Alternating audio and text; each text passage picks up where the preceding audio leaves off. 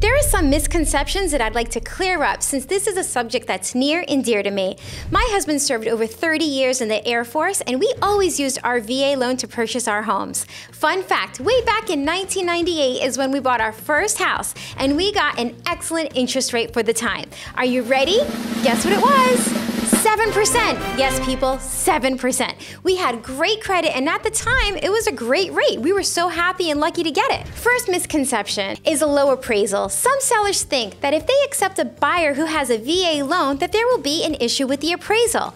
That VA appraisals are extremely strict and onerous. The appraiser is using the same comparable properties as a non-VA appraiser would use, so the value should come in without any issues. Second, VA loans take too long to close, and that's simply not true. They actually can take less than 30 days. The only thing regarding the VA loan is that you cannot rush a VA appraiser like you can rush a regular appraisal. In my 21 years of selling real estate and primarily dealing with the military community, I've really had issues with a house that is in great condition coming up less than the sales price. VA loans close in 30 days or less, just like most loans. Who the borrower is using to obtain their loan can make or break this process. This is why it is important for the listing agent to contact the loan officer and ask the very important questions I mentioned in my previous video. Local lenders are what I call the gold standard, especially when it comes to dealing with financing. Is a VA appraisal a home inspection?